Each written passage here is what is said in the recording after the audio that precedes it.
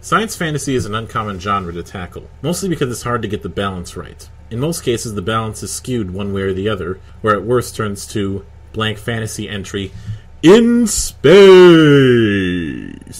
Regardless, it's still an interesting challenge since it's the epitome of high concept. Given that, what happens when you mix Evangelion, the good parts, Macross, and Guyver into a pot with a bit of H.P. Lovecraft thrown in? You get a purist's worst nightmare. But you also get Cthulutech. Today we are canceling the apocalypse!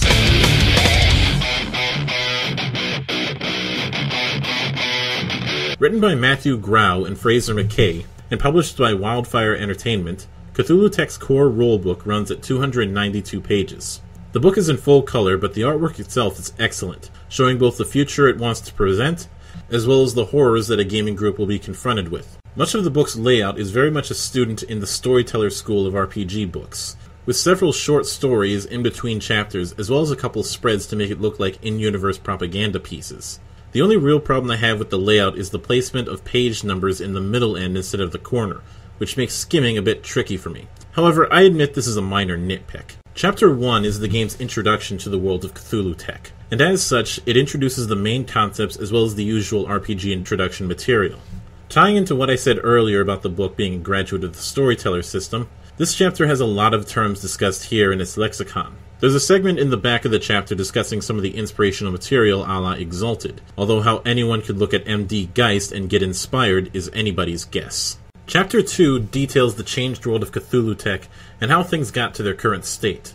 The first half consists of a timeline with the events leading to the present day, while the latter half details the factions and organizations in this world. In that timeline, an ancient Germanic treatise called The Mysteries Within prompts a newfound study in non-Euclidean geometry, resulting in a new inexhaustible source of power called the Dimensional Engine, or D-Engine. Shortly after the breakthrough of this discovery, Earth finds itself under attack by the Mi-Go, an alien race from Pluto who feel threatened by humanity's rapid development. The Mi-Go's first attack was through a manufactured race called the Nazadi, who are given a false history as a proud race of warriors before they decide to rebel against their masters, integrating themselves into Earth society under the banner of the New Earth government. As these events pass, a multitude of cults scheme to bring the gods they serve out of their slumber. The remaining half of the chapter gives details on each of the major factions within the setting, as well as a segment on life in the world as it is. Each of these factions has a rumors sidebar that consists of potential campaign seeds. Throughout parts of this section, allusions are made to the Tager, Engel, and sorcery, which we'll get into later on. Chapter 3 is called The Art of the Game. This is only a 2-page spread that focuses on what a storytelling game entails, both in character and narrative. To its credit, it's a very accessible description of this particular style of play, but I don't see why it couldn't have been combined into the next chapter. Chapter 4 details the game's mechanical system, called Framework. I will give you a moment to giggle at the spelling of it. Much like older storyteller-style games, Cthulutech uses a die pool, this time using D10 die versus a target number. In a similar vein, the die pool is generated from the sum of a given attribute and skill. When it comes to the die result you gain, that's where things are a little different. The results of the die pool can take one of 3 forms. Either A, the highest single die result, B, the sum of any matching die, in other words, 2 of a kind, 3 of a kind, 4 of a kind, etc., or C, the sum of any sequential die result, in other words, a straight. While this adds a Yahtzee-like effect to the die, I do think the game would have benefited from a result storage ability, similar to the river mechanic in Weapons of the Gods. The remaining parts of the chapter are just fine-tunes of the primary mechanic, though I should note that any roll that doesn't use a skill is called a feat test, which has a pseudo-skill of its own to balance it out. Additionally of note is the game's extra effort mechanic, drama points, which can be used to add die to a roll, or, my personal favorite, rob an enemy of dice for a roll. Chapter 5 is the character creation chapter, which is achieved in the following steps. First is the character's concept. Concept consists of allegiance, profession, and race. Allegiance is the faction which they are considered to be a member of, and profession is the trade they're adept in. The specific professions will be covered later on in the book, but there's no mechanical aspect to the concept part. Finally, race merely covers if you are a human or a Nazadi. Step 2 is attributes. You have 35 points to spend across 6 attributes. Each attribute must have a minimum of 1 point and a maximum of 10. However, your choice of race may provide modifiers for the final attribute score. The 6 attributes listed are agility, intellect, perception, presence, strength, and tenacity. Step 3 is skills, specializations, and qualities. Characters have 20 points to spend on skills, which rate from 1 to 5, and specializations, which add 1 or 2 die. However, starting characters cannot have any skill rated above 3, and may only have 2 focuses, gained by spending 1 skill point. That said, there are a set of basic skills that any character is already considered to have before points are spent. Finally, a character is considered to have a feat skill rating equal to half of his associated attribute. Qualities are the game's advantage-disadvantage mechanic that operates on a point-buy system, called assets and drawbacks in this case. Either way, qualities use skill points as a resource, either spending them or giving a bonus to them, respectively.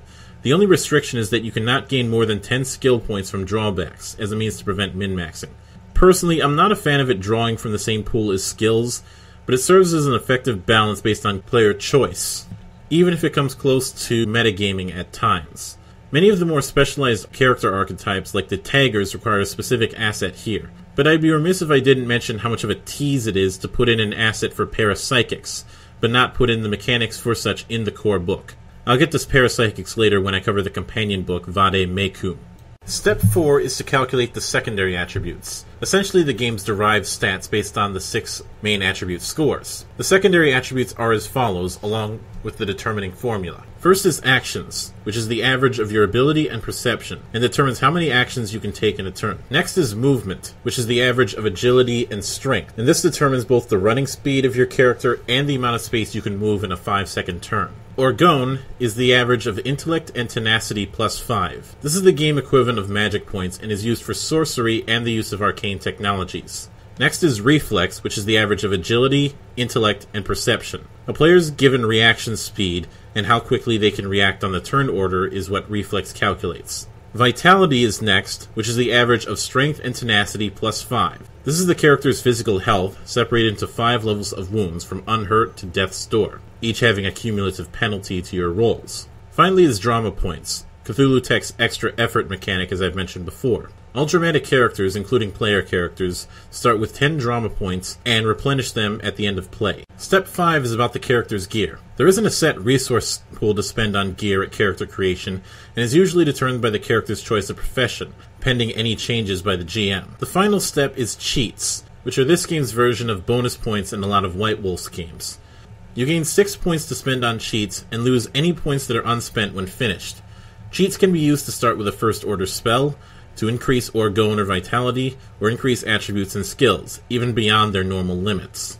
The remaining parts of the chapter cover bringing the character to life, followed by an entry on professions in the 2 races. At the end of the chapter is a segment on developing the character after creation, namely giving the experience point cost of improving your various stats. Chapter 6 is basically a skills list. There are 49 skills in total, with most of them being general skills rather than combat skills. Some of the skills in question have an asterisk next to them, which denotes them being professional skills and thus cannot be rolled as an unskilled attempt. In addition, some skills require training in a complementary or related skill in order to have any points in them. Chapter 7 is a list of the game's qualities, the mechanics of which we went over in the character creation segment. Each quality's cost or bonus is noted in parentheses, with a full list of all at the end. Chapter 8 is called The Way of the Future, and is this book's equipment chapter, or as I've often called these chapters, the toy box. The first half of the chapter discusses in detail how the technological innovations of Cthulutech and D engines have changed the way weapons, medicine, and currency works. However, the entries for the player equipment aren't as strongly described. There's a few charts near the end for weapons, armor, and tools, but I think a greater effort should have been spent on how individual items work in the game's context. Also, it's a bit of shame that weapon customization is so minimized. Chapter 9 is the combat chapter. Much of the combat presented is standard fare, but the fact that attacks are treated as contested rolls is something I like here. In addition, both damage and damage reduction is done through dice. Following that is a summary of the actions available in a given turn for melee and or ranged combat, as well as more specific combat applications like feats, the wound system, and explosives. Mecha combat is detailed midway through, and works like normal combat except for one minor detail. Mecha scale combat uses integrity instead of vitality as its hit point equivalent. This has a 1 to 50 comparative ratio, i.e. 1 point of integrity equals 50 points of vitality. If you're a fan of Rifts or the Palladium system in general, This concept might sound familiar to you, but in my opinion it's a lot less convoluted, though palladium and convoluted mechanics is kind of an obvious statement. Finally, fear and insanity are detailed at the end of the chapter. In both cases, a tenacity feat roll is used to determine whether a character suffers the effects of either. The primary difference is that fear is a more temporary effect, while insanity is trickier to recover from. Furthermore, there is no threshold on fear, but there is a 10-point threshold for insanity that players get closer to each time they fail the tenacity roll. Chapter 10 details the game's mecha, opening with a collection of charts for sensor systems, miscellaneous support systems, movement systems, and weaponry. Much of the mechanics here work similar to character equipment, but there are added wrinkles like linked weapons, which combine the damage bonuses from 2 weapons in a single action. The semi-organic Engels have their own mechanic, specifically that they'll enter a berserker state if the pilot falls unconscious or is killed. The next few pages detail the primary mecha for each of Cthulutech's factions, and an army point system if you wanted to use them like a war game. On an interesting note, mechs don't have attributes of their own, with the exception of strength, but instead have their systems provide bonuses to primary and secondary attributes. I like this approach, since it places a bit of emphasis on the pilot's role with the mech, in keeping with the game's anime influences. Each of the mecha and their roles are well detailed, but part of me wishes this book had a mech creation system in it. The end of this chapter details Taggers, humans and Nazadi who have bonded with eldrich symbionts to transform into monstrous warriors. Taggers can transform at will, and gain a lesser bonus to some attributes in their human forms. In addition, each Tagger has a powerful ability called the Limit Weapon, which is a full-round ability that requires a tenacity feat roll to use, to a limit of once per day. On the other hand, Taggers start with 1 insanity point from their symbiont and only half the normal orgone. The exception to this is the Nightmare-type symbiont, which takes all of the orgone. In addition, they must succeed an insanity roll each month, otherwise they will gain 1 point of insanity. Chapter 11 is focused on magic in Cthulutech. Owing to the game's themes, much of the magic is ritualistic in nature, and there are very few spells that could be classified as fire and forget.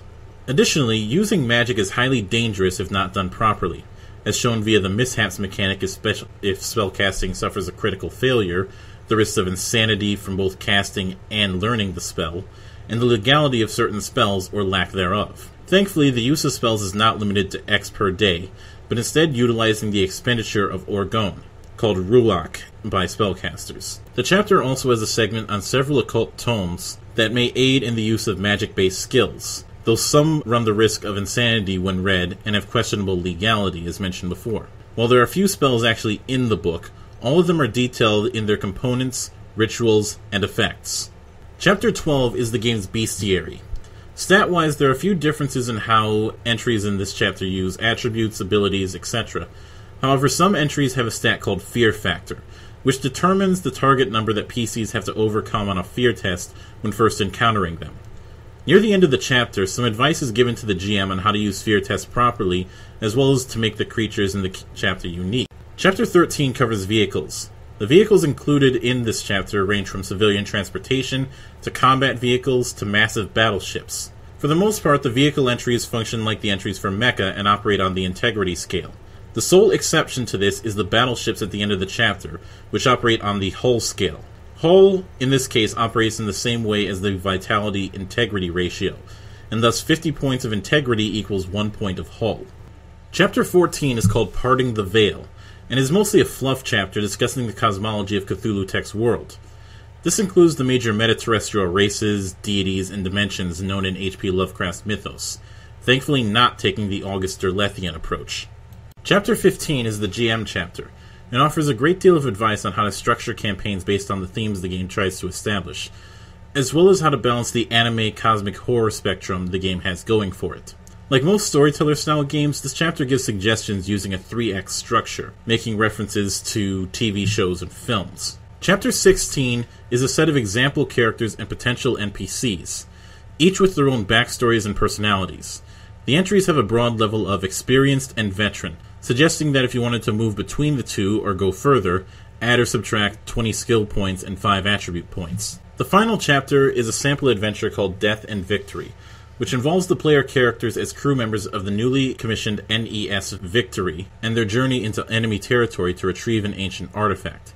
The adventure goes in 3 acts and contains a cast of supporting characters, story hooks, and alternative approaches for different styles of play. After the chapters, an index and character sheet, wrapping up the book. Final thoughts. I've seen a lot of cases where people have cried foul about the game for having humans engaged in open combat with the forces beyond the stars. As someone who has read nearly every Lovecraft story there is, I find this ridiculous because it implies there is only one true way to do the Cthulhu mythos. Cthulutech utilizes the mythos in its own way without being slavish to it, a fact that's noted early on in the opening chapter. That aside, this is a game that, despite being over 280 pages long, is very dense in the world that it presents. I couldn't confirm it one way or another, but I would not be surprised if the writers were either fans of World of Darkness or had written for it at some point, as I've hinted at several times in this review. It shares a few similarities mechanically and in its presentation, but it doesn't keep the exact same womb system, thank God. On the downside, there are a few things that bring the game just shy of greatness. There's a couple of teases to things that will appear in Vade Mecum, a supplement in the school of stuff we couldn't fit into the main book. See also Dark Heresy's The Inquisitor's Handbook. I'm not a fan of that approach, since it comes off like certain DLC fiascos that I won't name here. Finally, it appears that the ability to strike the right tone between the anime and cosmic horror aspects of the game doesn't mesh as well in certain parts. I think seeing some street-level examples of the world would have benefited greatly, as a lot of time is given to the humans and Nazadi versus the Migos story seeds, and not so much for things like the Eldrich Society, or some of the cults like the Rapine Storm, or the Esoteric Order of Dagon. Regardless, Cthulutech is a very unique take on the things man was not meant to know, and a good science fantasy game in its own right. I'll definitely be re-watching some Generator Gaul, some Guyver, and maybe a bit of Razafon after this review. With all that in mind, I give Cthulutech a 7 out of 10.